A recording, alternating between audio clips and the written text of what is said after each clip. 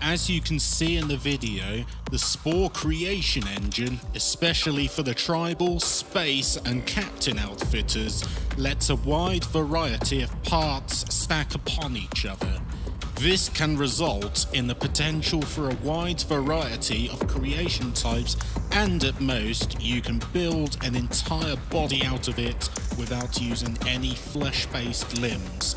As you can see, this creation of mine has a base skeleton consisting of connector parts, dishlius parts and crested pair symbol parts to form a skeleton structure. This allows for the ability to manage any segment of the creation entirely asymmetric and also maintain a lower complexity value than using flesh-based limbs at the cost of limited animation.